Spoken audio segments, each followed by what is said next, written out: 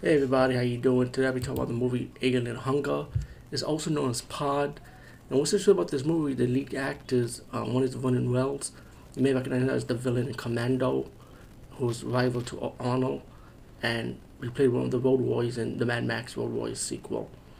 Um, Also, Apollo from Battlestar Galactica is in this movie too. Of course, they're more older now, they aged up. But the movie is a simple movie about an alien landing in a small town, and he's pretty much attacking people, killing people, and it looked like whoever the aliens kill get it turned into lizards also because they end up having like human clothes, and as they evolve, the aliens lizards start looking like humans.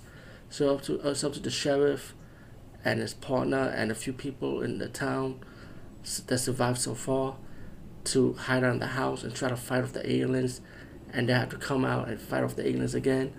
Um, the kill scenes are pretty good for a B movie like this, and I actually enjoyed it. I mean, it's like if you like B movies, then you're gonna like Alien Hunger. You know, even though the camera angle was good, the acting was good.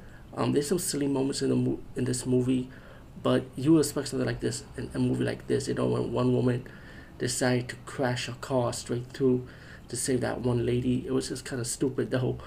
But and then the sheriff said, "Is everybody all right?" You know, it's like dumb moments like that. But still, I find myself enjoying this one. Anyway, Alien Hunger, go check it out.